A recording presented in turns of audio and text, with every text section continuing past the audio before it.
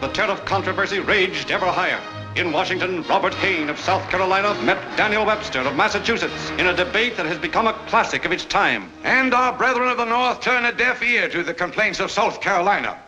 We are acting on a principle we have always held sacred: resistance to unauthorized taxation. We will set up a government of our own before we bow to such a tariff. It is Senator Daniel Webster of Massachusetts, well known for his opposition to Jackson, his splendid oratory, his expensive legal fees, and his taste for gambling and brandy, who goes into battle. Daniel Webster will force the nation to face the real issues of the tariff debate. The right of a state to nullify federal law. Concluding a two-day speech, Webster shows the nation the consequences of South Carolina's threat: disunion and civil war.